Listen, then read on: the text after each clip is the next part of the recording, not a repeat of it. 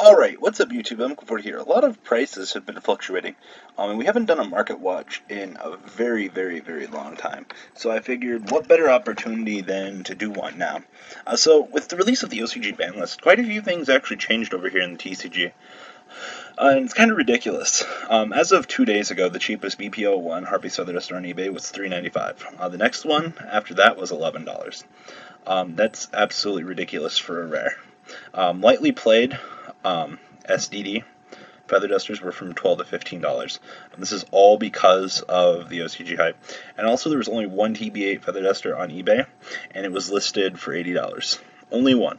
If you guys have your TB8 dusters, you might want to drop them, because that is ridiculous, especially for a card that's not even being affected over here in the TCG. Next up, Chaos Emperor Dragon. Ultimate rares are going for $33. Secrets still maintaining a decent margin, but because this card came off in the OCG, and with no possible rare coming to the TCG anytime soon, the OCG players kind of do want the bling. So you're looking at $33 for Chaos Emperor Dragon.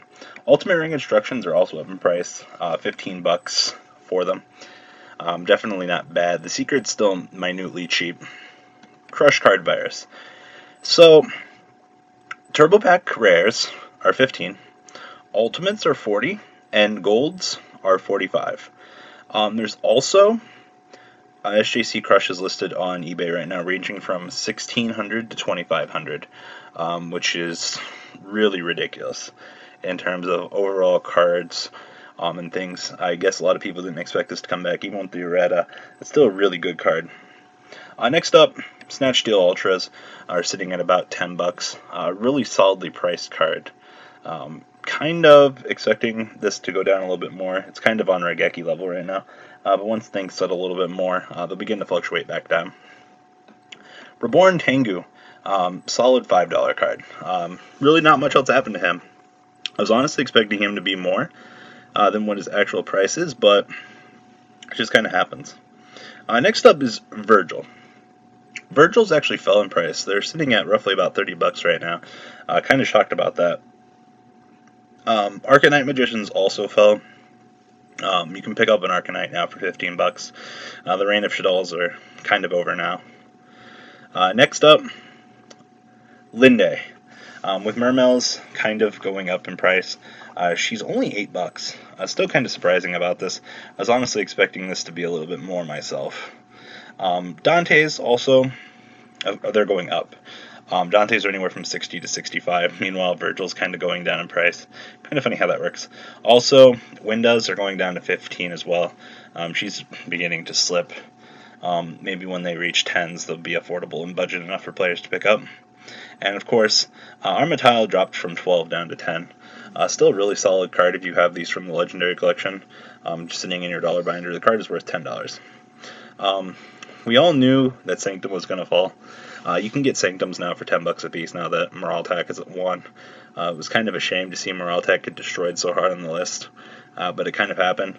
And then Mischief of Yokai also have gone down in price. Still a very solid $4 to $5 card. As for things that you probably should drop, ban list related things like these, because once they do get the official errata in the States, they will get a reprint. That's pretty much given knowledge at this point in time. So if you have them, enjoy the free merits of getting the free value from them. To top things off, things you might want to consider picking up. A set of Tengus for $15 definitely isn't bad.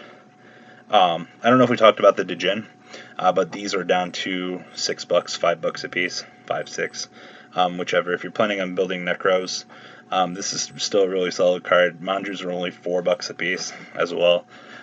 So if you're prepping on getting that stuff, you might want to do so now. I don't think they're going to spike back up too heavily, but they could go up to $8 or so. If you're planning on getting artifact stuff, I'd probably wait until Sanctum drops a little bit more. I don't think it's going to stay at 10. I don't think the card is really all that good at the moment. But definitely Dante's might go up to 70. I definitely think that they're back on their hype train because of all the new stuff that got released from the new set, which I'll make in another video. But bear with me on that. So guys, leave a comment down below. like I said, this isn't everything that's changed. There's a lot of things that have changed in terms of prices and stuff.